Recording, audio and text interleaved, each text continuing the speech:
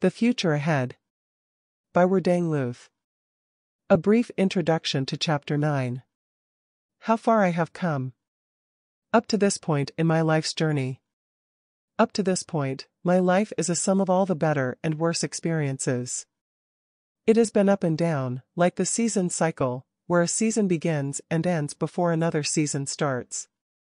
It has been an uneasy journey up until this moment.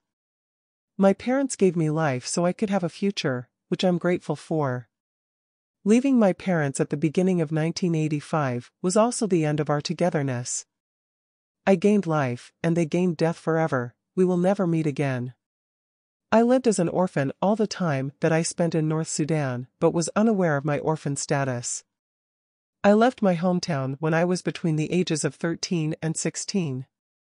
My parents died when I was away. I didn't know when my mother passed away and if I would be considered an orphan at that age. I was busy becoming someone and hoping that the war would end one day, so I could go back to my family, but that did not happen. Recently, I realized that I was living in the orphan category even though it was not spelled out. I lived every day, asking myself why they were killing us, but finding the correct answers was impossible. My life was a journey without a map. It was a journey of fear of death, not knowing that death is gravity, that you cannot escape from it. I never understood why, and God knows, and I will not bother myself, because life is a stupid journey. Whoever created life or invented it fell short of showing its intentions. As long as I cannot change the death outcome, it is unworthy to pursue the reason behind existing of life. My job is to seek what I will change or improve and benefit from it.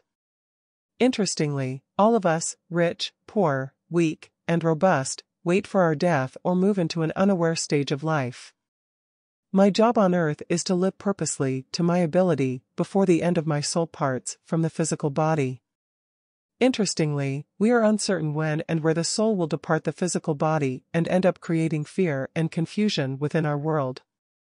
For this reason, if there is a God, his intentions might be different from our perceptions and understanding. My expectations of life are remarkable, but the reality of our world does not move in the same direction as mine. In my experience, each person lives according to his aims or goals. Because each of us uniquely creates our goals with needs and values, the differences birth conflicts. We see life from a different angle in how we relate to one another. Therefore, the energy responds according to the dependencies on the individual's desire. Fear death and know what to expect if you are not fully living life right now.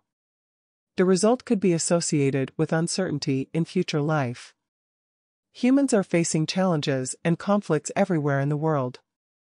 Even I left as if the Creator gives everyone everything to live comfortably, but we mismanage these gifts.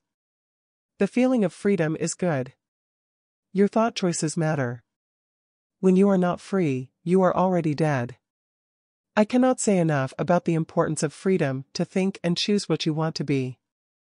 Your choice makes you a unique individual and allows you to shape your life from your thought production. Living in the North was death itself. The country does not care about its citizens as long as they do not believe in God, and the crimes were committed in broad daylight. The mistakes of the 21st century, mistakes are mistakes, whether against individuals or groups. Have you ever wondered if it is an excellent time to be born now, before, or later in the future? What reasons are your answers based on? Life and happiness are not standalone features. The life and happiness of an individual are not standalone features. Instead, they are rooted in many elements, from the relationship to career, to their field of study. These elements build personality and lifestyle and relate to others, relatives, and close friends. Therefore, we need supportive aspects in our life. My first experience was in 1991 when I was in middle school, second year, and I was ahead of A, B, and C classes for final year results. My school was one of the 3 middle schools for the Southerners or displaced people from the South.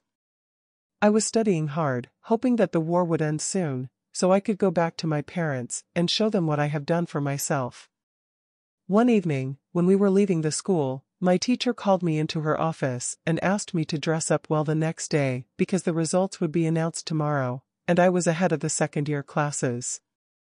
It was a sad day in my life. As I was preparing that night for the next day, I remembered that my parents would not be there with me. None of them will see my result, except my mates from school. My teacher introduced me to the school that evening as a quiet, intelligent, and respectful student, but these words sent a wrong signal to my mind. I received the result and could not stop crying, and nobody knew why. Some were asking if I was crying because I didn't expect to be first in class. They were wrong. I wanted to be first, and it was my mission, but I was burning inside because I was missing supportive elements in my life. What was missing was showing my results at home. This was what I went through all my entire educational journey. No one will see my school reports till I leave this life. None of my parents will know about my educational journey.